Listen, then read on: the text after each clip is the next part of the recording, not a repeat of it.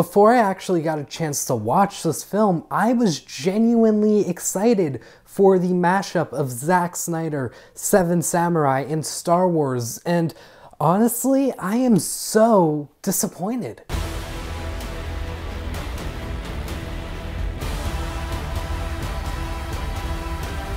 So Rebel Moon follows this band of rebels who are being put together by these two people from a farm planet to fight off this maniacal, evil galactic force that's taken over the galaxy, and they're kind of referred to as like the Mother World, I think it was. Despite the fact that this might sound like a pretty interesting film, it's all bogged down by exposition, because this isn't a Star Wars film like Zack Snyder initially intended it to be. So there needs to be all this exposition to explain certain things and why they are there. And you can just see that this was really meant to be a Star Wars film, and because now in part one of these Rebel Moon films we got all the exposition, part two should be better. I'm actually a little excited for part two just because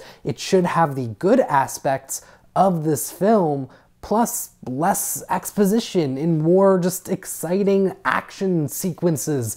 And that's when this film was at its strongest. The action was really solid, and at times the VFX was also pretty good, but it was kind of in and out with the VFX, where in certain scenes it looked good and in other ones it looked like a PlayStation 4 game. So, you know, this film just couldn't really pick its side when it came to the VFX. So hopefully, going back to part two, because it's coming out in April, they have more time just to work on the VFX and make it look better for that film, which is again why I'm a little excited for part two. But the issue with this being a part one and a part two story is that you kind of need to watch this bad film to watch what might be an okay part two film. You know, because this film needs to explain the lore of the entire world that it establishes. Not even the world, the entire universe that it tries to establish.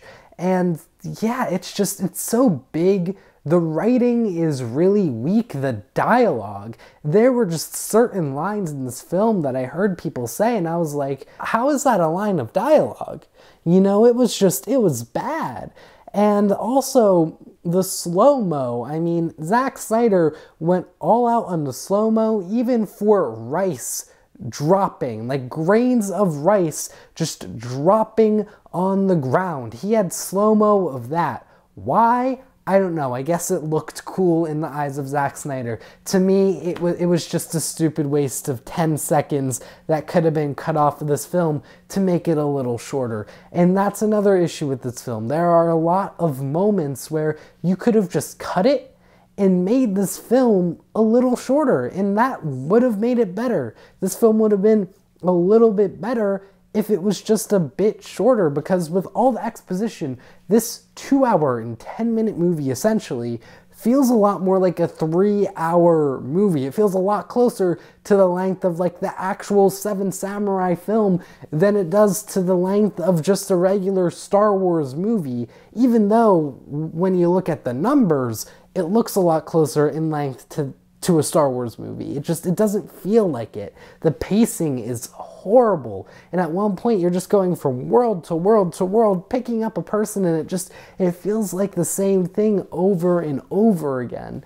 And, you know, something else is just, Zack steals from a lot of other things in this film. At one point you just see a hippogriff from Harry Potter, and it functions pretty much the exact same way as a hippogriff from Harry Potter, and I know it had some different name, but it's literally a hippogriff. There is no difference whatsoever. I get stealing from other science fiction and fantasy properties to make your own original sci-fi fantasy story, but to do that you need to put your own twist on it.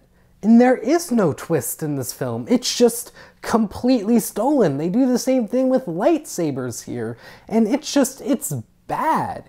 You know, like this film, despite being really excited for it, like I was genuinely really looking forward to this film, especially after watching the YouTube videos of seeing Zack Snyder break down the trailer and just his total enthusiasm for the project. And to see that it's not great, and if anything, it's bad, baffles me. But also, I feel like I shouldn't be too surprised. But it saddens me, because I really liked the Snyder Cut. You know, I'm not somebody who hates Zack Snyder whatsoever. When he makes something that I think is good, I'm honest about it. But here, as much as I wanted this to be good, I saw how poor the Letterboxd reviews were before watching this film, and I was like, I don't care. I'm gonna go into it with an open mind. And if it's actually good, in my opinion, I'm gonna say that on YouTube, even if everyone else is saying that it's bad. But no. It's bad. And that is really upsetting, but this is a 2-star movie. What about all of you? Did you actually like this Rebel Moon movie? If you did, let me know in the comments down below, or if you didn't, also let me know your thoughts in the comments down below. I want to start a conversation about this film, so yeah, I would just love to hear what you've got to say. And while you're down there, please feel free to like and subscribe. This is a really small channel that I am so passionate about, and I would love to have your support. I'll see you all in the next movie review. Take care.